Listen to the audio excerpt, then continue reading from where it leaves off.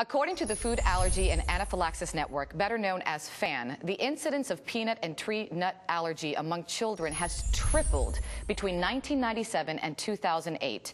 And in many of these cases, the allergic reaction can range from a tingling sensation around the mouth and lips, hives, and even death.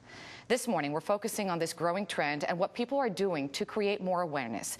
We have with us Maria Acebal. She's General Counsel and Vice President of FAN, and 7-year-old Leandro de Armas, FAN's Child Ambassador. Good morning. Good morning. Thank you so much for being here. Thanks for having us. Leandro, let's start with you. How old are you? 7. 7 years old. You are quite the handsome young man.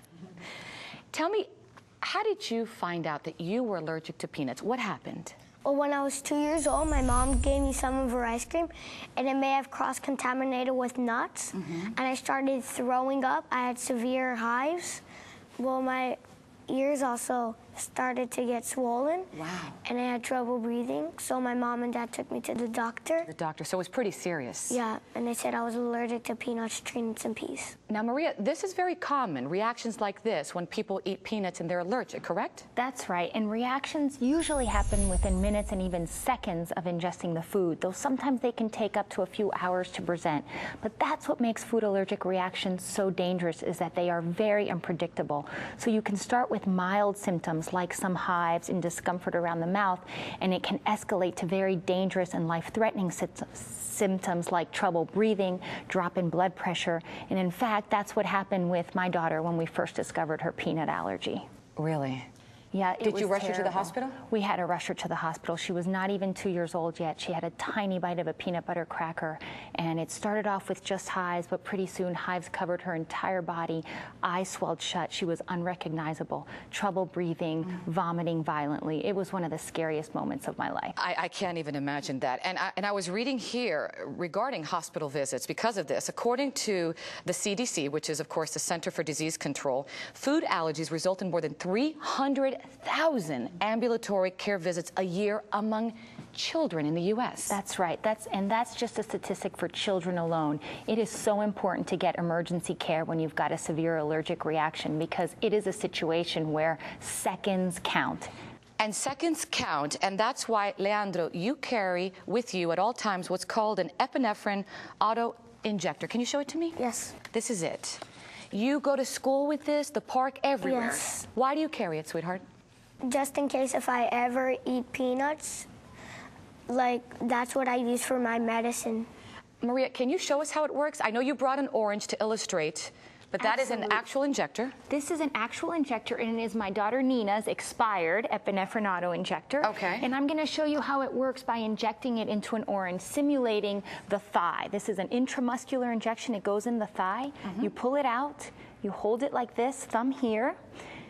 Pull out the gray activation cap, and you would put it in the muscular part of the thigh and then press firmly for a count of 10, and you heard that pop. Wow. That's how you know it injected. Count to 10, and you pull it out. What is it actually doing now? Buying time? So epinephrine saves your life. It does buy you time in that it remains in your body and acts for about 10 or 15 minutes, gives you time to get to the emergency room and get the medical attention you need.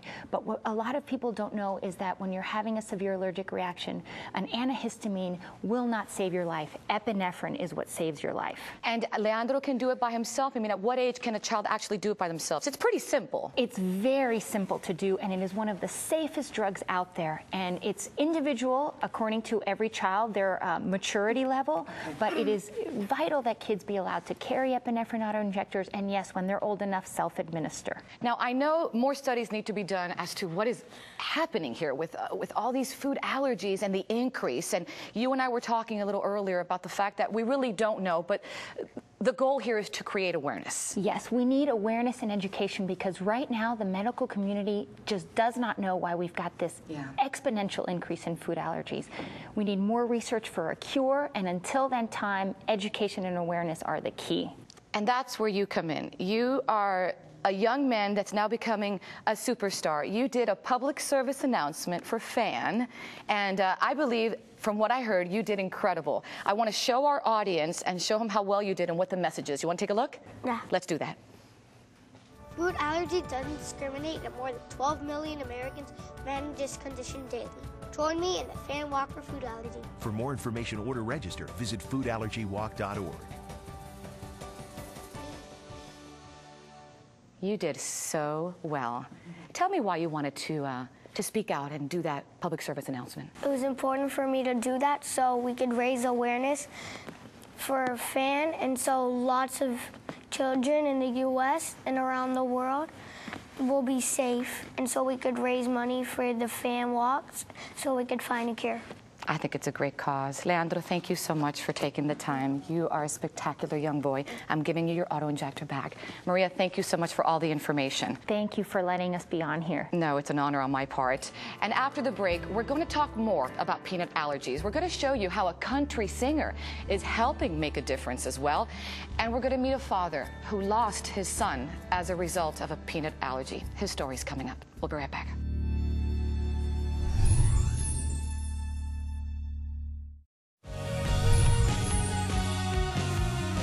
Welcome back, everyone. We've been talking about the increase in food allergies in the United States and what's being done to create awareness. Country singer Trace Atkins recently recorded a public service announcement that's airing nationally. Watch. More than 12 million Americans, including 3 million children, have potentially life-threatening food allergies. My daughter Brianna is one of them. For more information, please speak with your doctor or visit foodallergy.org. Until there's a cure, it's crucial we learn how to respect every bite. A public service from FAN. As you can see, many people doing their part to help create awareness on this growing trend, including my next guest, Brian Hom. He lost his son, BJ, in the summer of 2008 as a result of his peanut allergy. Good morning, Mr. Hom. Nice to meet you. Thank you so much for being here. Oh, thank you for having me. Let's talk about your son, BJ. You knew that he was allergic to peanuts, correct? Yes, when he was 2 years old, we went out to a restaurant, and he had an allergic reaction which caused his face to be swelling. He was red, and basically his eyes to be all swollen shut. So we knew that something he ate was causing an allergic reaction. Also, a few years later in preschool, he had a piece of candy.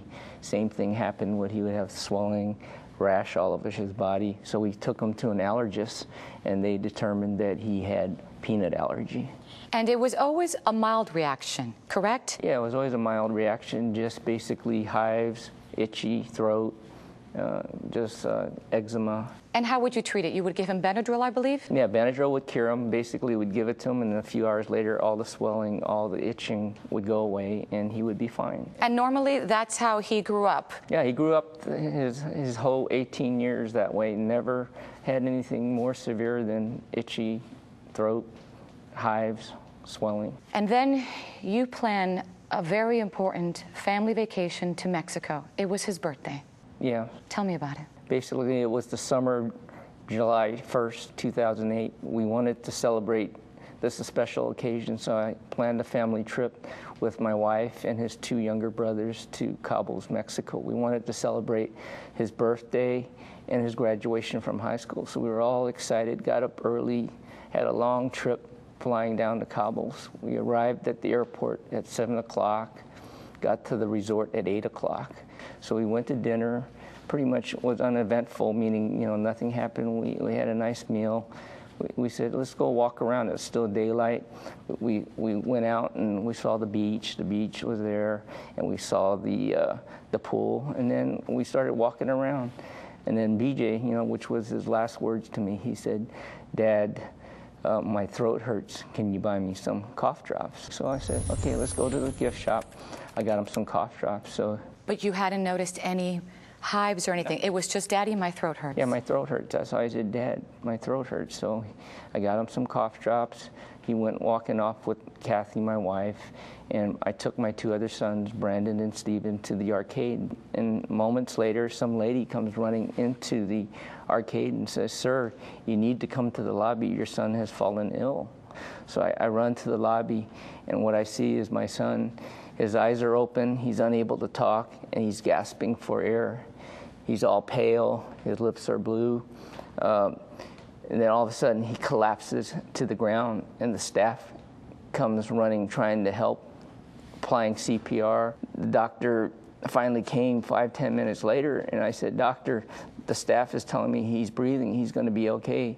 And, you know, he looked at me and he took a deep breath and he says, sorry. It was like somebody had ripped our heart right out of our chest. And basically, we were just, it was just a horrific situation. Mr. Helm, and I'm so sorry for your loss, and I can't imagine your pain. Did he have, as Leandro showed us, an epinephrine auto-injector? Unfortunately, he didn't. He had one prescribed when he was 2, but we never had a reaction like that. It was always just the hives, the swelling, right, and the itchy throat, and the Benadryl. Would it have made a difference, you think, sir? I think so. I think it would have made a difference.